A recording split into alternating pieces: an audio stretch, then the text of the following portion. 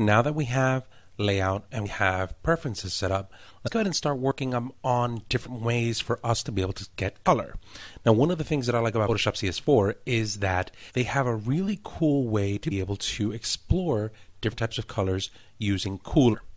Take a look at this. I'm going to go to Window, and under Window, I'm going to go to Extensions, and under Extensions, the section called Cooler. Click on that, and notice it's going to bring up the Cooler desktop.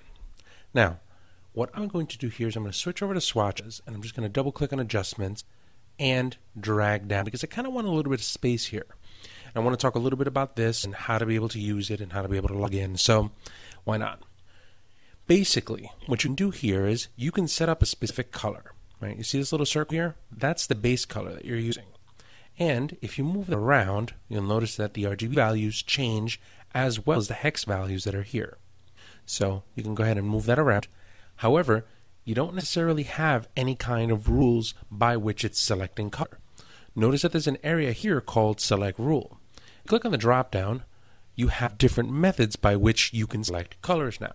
So if you go to Analogous Colors, notice that there's colors that are picked. I'm dragging that main base color, and it's finding colors that are similar to it across the wheel. So this gives us kind of a quick palette for us to be able to work with. If I click on the drop down and I go to monochromatic colors, it selects a specific color, but it stays within that shade. So it's kind of going up and down on that. Now, if I don't like the color of that base color, I can go ahead and drop this and drop the shading of that base color so that it can help. You also have the option to be able to come over here, add that current foreground color as a base color. So if I have this color and I want to use it, I just come over here and just select it. There's my base color, and there's my monochromatic set. So it's very, very varied. I can click on the drop down, I can select triads. Notice, where was this when I was trying to get dressed in the morning? I don't know, but it's a great way for you to be able to select triads of colors or complementary colors. This one would help.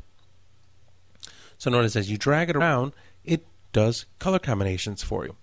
I happen to like that because a lot of the times I think that selecting the appropriate colors can be very, very daunting when you're setting up a web design. So this helps quite a bit. So notice you can select foreground and background. You can go ahead and affect different types of colors. You can affect different types of shades. You can tweak all of that stuff by using sliders here. And you can save this theme once you have it all set up exactly the way that you want. You also have the option to be able to take this theme and add it to the swatches, or you can upload this to Cooler. Now, I'm a big fan of that. Basically, if you click on uploading this to Cooler, what will happen is it'll open up the Cooler website and it'll take that theme and put it in there for you to use later. So I can give it a name, I can give it a tag, and I'm done. That's really cool. Now, notice that I'm already signed in here. You have to create an account. The account's free, so don't worry about that too much. And what I'm going to do is I'm going to go over here to a section called Themes. Now, what I'll do is I'll search under RC. Because notice you have newest themes, you also have most popular themes, or the highest rated themes. So you can kind of find a bunch of different things here that you can use. I'm just going to search by RC and see if anything comes up. Let's see if I saved anything. There's my RC Mammoth one. Notice that I can save it, I can add it to a favorite, I can download it as a Swatch Exchange file, right? I can change it, or I can trash it if I want. So lots of stuff that you can do to this. Now, notice that this is called Mammoth. What's with Mammoth? That's even better. Take a look at this. I'm going to go over to the Create section. Now, notice that I'm creating from a color, and this looks pretty much exactly the same the way that it looked inside of Photoshop. But this is the part that I like even better. A lot of the times, you can find a lot of color inspiration right from images. So single click on the From Image section. It's going to go to Flickr, and it's going to find different colors. I like that. That's pretty decent. Now, what I'm going to do is I'm going to go to Flickr, and I'll explore stuff inside of Flickr. Now, I'm going to go in and sign in, make it even better. Right? Now, notice once I'm signed in, I can come back over here, and I can go to my photo stream. Inside of my photo stream, it'll take pictures that I've uploaded into Cooler, and it'll put all of that information right inside of the Cooler desktop, and it'll allow me to be able to go in and start using my own images as a palette by which I can explore. So here are some images that I've taken. If I go to the second page, It's going to go ahead and load all of that stuff for me. Here's some really cool pictures. I'll go to the third. I'm trying to look for something that's going to be a little bit more inspiring for me. And you know what? This one looks pretty cool. I'll go ahead and click on that. It downloads and analyzes colors. Notice where it's sampling colors from. And creates a theme for me. I like it. So this is a great way for you to be able to do stuff. You can also upload images right from here, so you don't have to have Flickr.